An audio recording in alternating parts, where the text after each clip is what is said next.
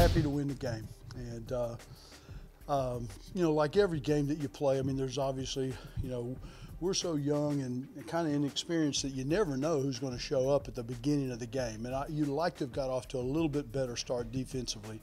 Going into the game, one of the things that we talked about during the course of the week was, you know, teams like Rice, there was not one game that we watched that they didn't play their butt off. They played hard, and they did again tonight. I mean, they showed up and they played as hard as they could possibly play.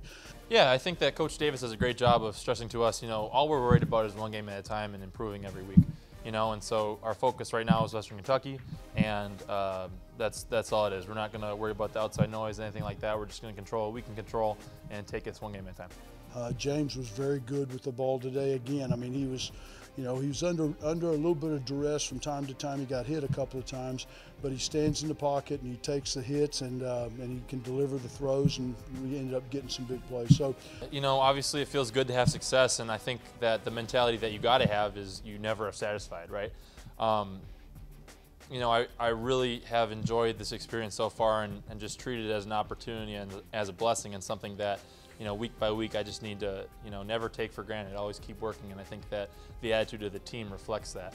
I mean, I was on number 2, and like I seen him, the quarterback was kind of scrambling. Coach guys is always like, if the quarterback's scrambling, just stay on the guy that you're on. So I just stayed on, threw it up, I went to go get it.